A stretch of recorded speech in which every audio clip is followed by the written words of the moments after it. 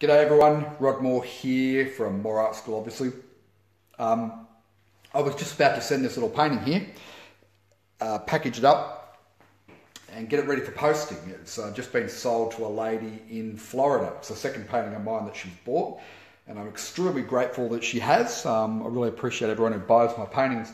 But before I send it off, I just thought I'd talk to you about the framing for it, because I know that some of you who are developing your painting and you're getting better at it may be looking at selling paintings, and I sometimes get questions from people about how I go about it, and the framing, is obviously an important part of that as well. So I just thought I'd do this really quick little video for you, just talking to you about what I do. So this painting here, it's an 8x10, it's an oil painting.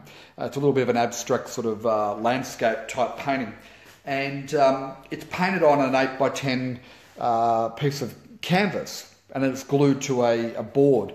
And what I did was I found a supplier in Australia who supplies these frames. I got them to make up a special frame for me. I've got two different types. So I've got this gold silver one here, which is silvery gold, and we've got the weatherboard white sort of look, which is ideal obviously for seascapes. Now I know the lighting's not that great here, so I do apologise.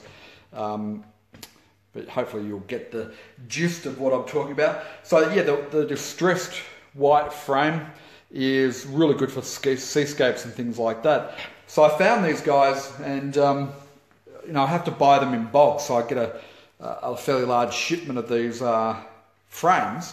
But they come like this glad wrapped in plastic, and so on. So if you were to buy these retail, then you'd be paying a lot more. But because I buy them in bulk, I buy them at wholesale. And so he shrink wraps them like this. And I'll just open this one up and show you. And then all I have to do then is just drop in the painting, whatever painting I've sold. And it's a really good little system, right? Because these are easy to package up for sale. So if I take the plastic off, I'll just go and get a knife and show you. Second. So this will be of interest to anybody who's looking at selling their paintings, I suspect. But if you have a look on the back, first of all, I've got this little stand here. So it stands up, so it's the right size to have standing on, a mantelpiece or any piece of furniture. But on the back, it's got these little flexi points, and you can, I probably don't need a knife for this one. Just open those up. Okay. Like so. I'll just show you. Then I can pull that part out and I can drop my painting into the window there, pop it back in, and put those flexi points back in place, and then I can ship it off. Now, I won't pull this one apart because I've just got it ready for shipping, but let me show you the little wave painting here. So I'll pop that one out of the way so we can ship that off to Florida. So if we have a look at this one here, let's pop that down and open up these flexi points. Sometimes it breaks my nails off, which is not good, so I use a knife. Okay. So on the back here is the same piece that we were just looking at. Okay, that's the backing board, and then I've got the painting itself on a canvas panel. So the good thing about those is they're really easy to store. If you do a lot of painting, then you can store those up without any problems at all. And then when you've got the opportunity to send it to a buyer, you just take the panel and you slip it into the back there like so. Then you take the backing board, you pop that on, and you put the flexi points back in place. And then you've got a frame painting, and then what I'll do is put a hanging wire screwed in the back with a wire there, right? And then you've got a painting framed up, ready to go, ready to be shipped. So it's a really fantastic little system that I've got there. Now with this one here, this one isn't on a panel like that. I did that on loose canvas. So what I need to do when I've got it on loose canvas and I find somebody who wants to buy that painting, what I do is I then go and get an 8x10 piece of MDF board, which I get the hardware store to cut up, and I get the loose canvas and I just glue it onto that board.